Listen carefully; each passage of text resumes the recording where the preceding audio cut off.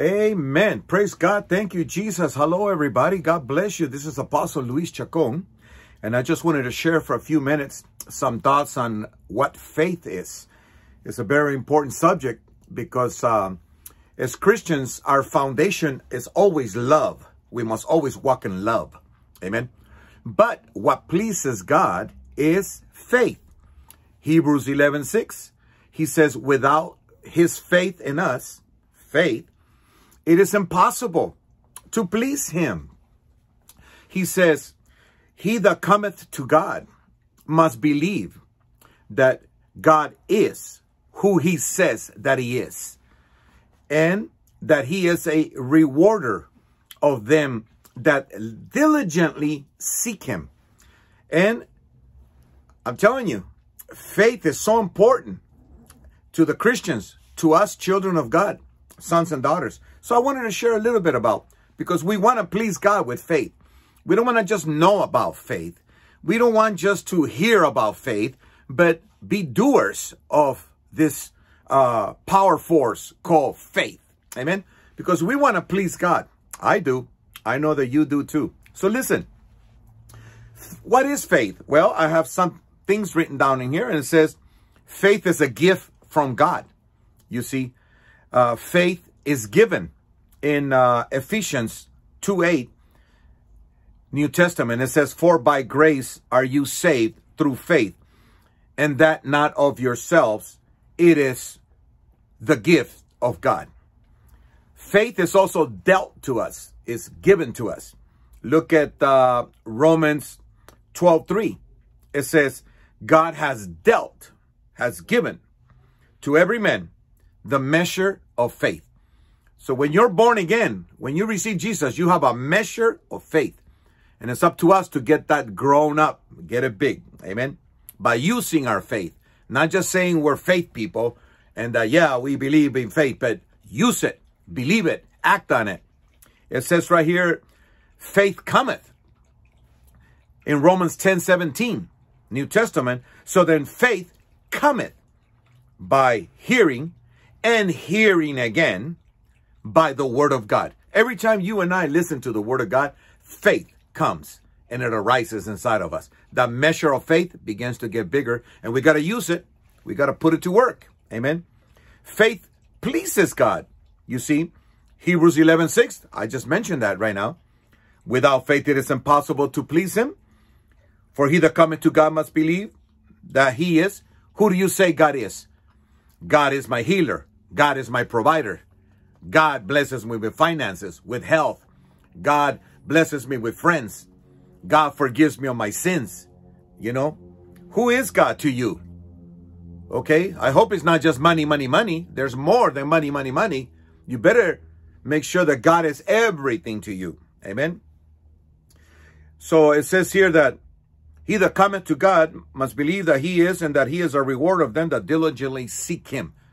Diligently, constantly. Keep seeking God. Keep seeking God. Reward comes to you from God. And then it says, it is impossible for us.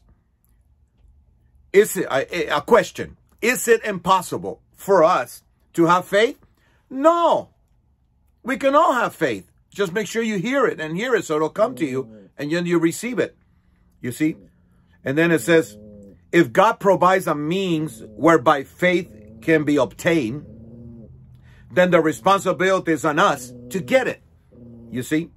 God's word tells us how to obtain faith. So if we don't have it, it's not God's fault. You see? To blame God for a lack of faith is nothing but ignorance. So what is faith, Pastor Luis? Hebrews 11:1. Now faith means that we are confident of what we hope for, convinced of what we do not see. Another translation says it this way in Hebrews 11:1.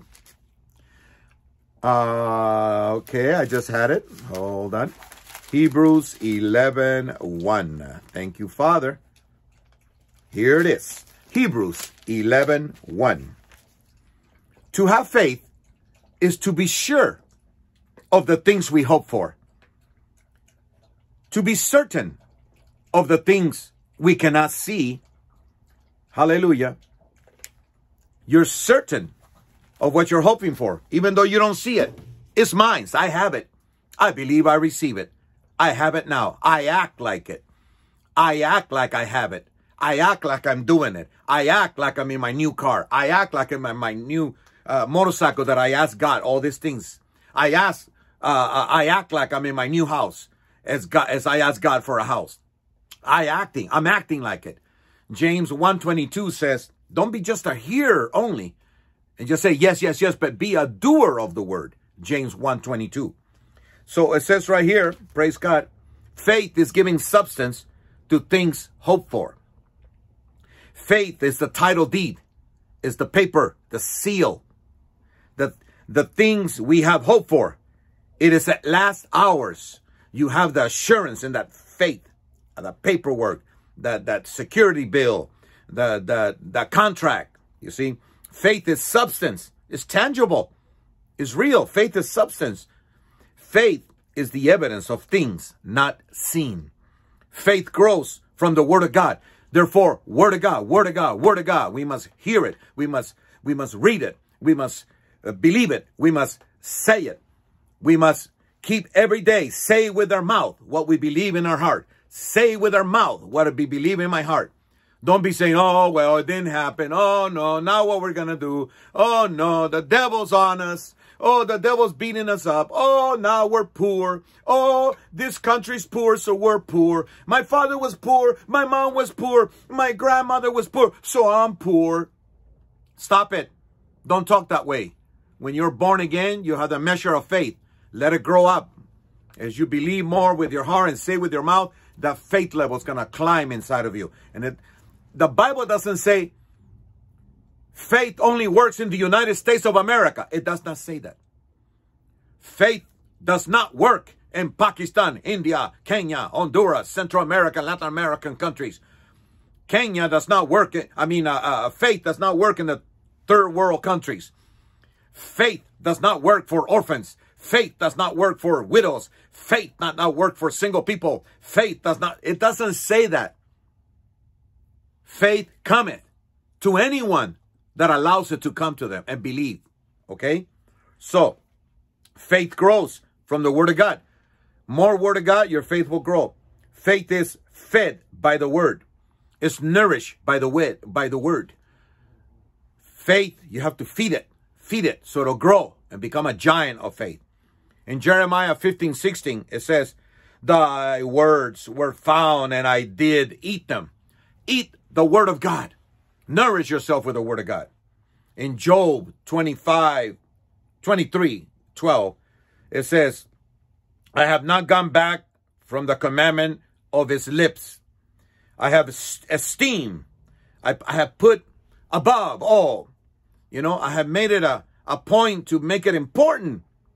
I treasured up the words of his mouth from the Bible more than my necessary food.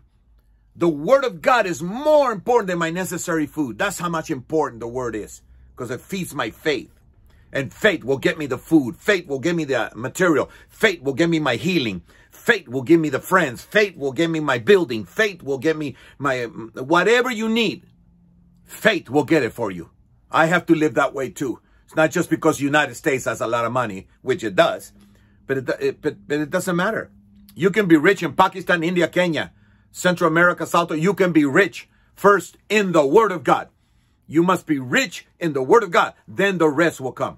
Matthew 6:33, seek first the kingdom of God and his right standing, and everything else shall be added unto you. Are you seeking God daily? Are you staying in the word? Are you reading? Or are you only reading for 3 minutes and then it's over?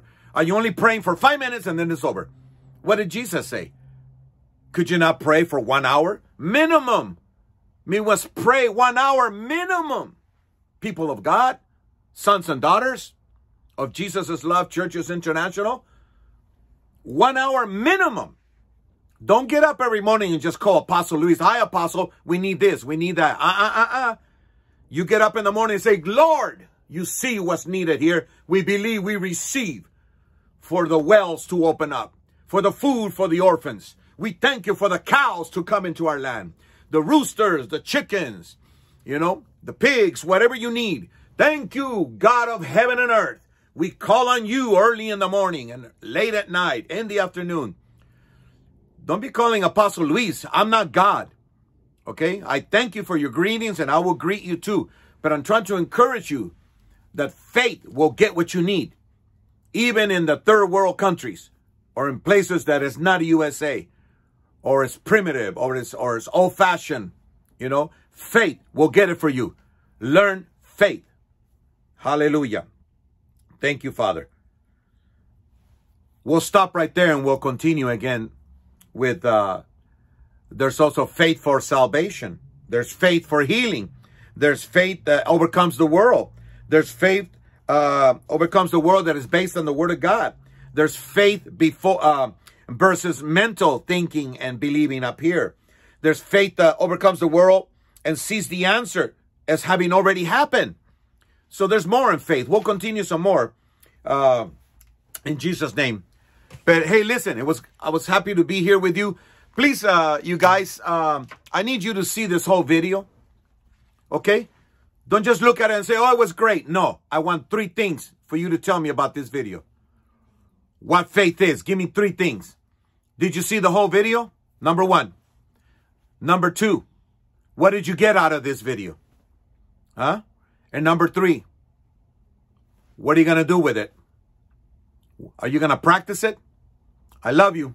Father, I pray for all the Jesus is Love churches, international ministers, congregations, children, orphans, pastors, leaders, hallelujah, evangelists, teachers. Thank you, Father. I give you glory. Apostles, prophets, I thank you for the ministers to do something with their faith and always keep the love foundation. Faith worketh by love. So make sure your love is there so the faith can work. I love you. I pray for you. Be healed. Be well. God provide for you because of your faith. Use your faith in the mighty name of Jesus. Apostle Luis Chacon here saying, God bless you. Let's stay in touch. Soon we'll talk again. God bless you. Amen.